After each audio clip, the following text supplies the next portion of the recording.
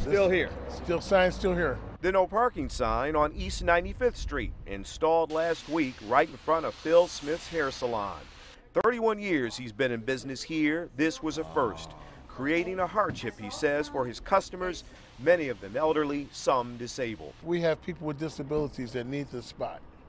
So that's all I'm asking, is that they remove the sign. And keep their word. The word from representatives of Alderman Anthony Beal's office, who told us last week the sign would come down. They said the signs were installed in error. No one from the city can explain why the sign was installed here 3 decades after Smith opened his salon, though a city transportation spokesman told us state law says vehicles cannot be parked within 20 feet of a crosswalk. That's about the distance between this intersection and the sign in front of Smith's salon. But then, how do you explain this no parking sign?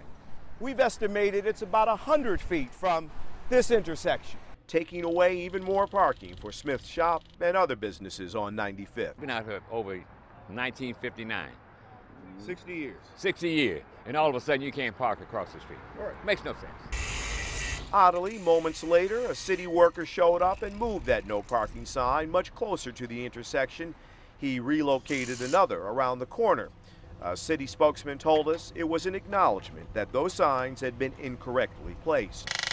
But still, no action on the no parking sign in front of Phil Smith's salon. I'm at the twilight of my career, and I really need to have these spots to sustain the few years I got left here.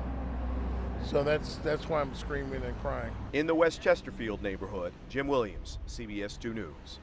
Late this afternoon, transportation spokesman Michael Claffey told us the sign has to stay up. The reasons: heavy traffic on 95th Street and efforts to keep pedestrians safe.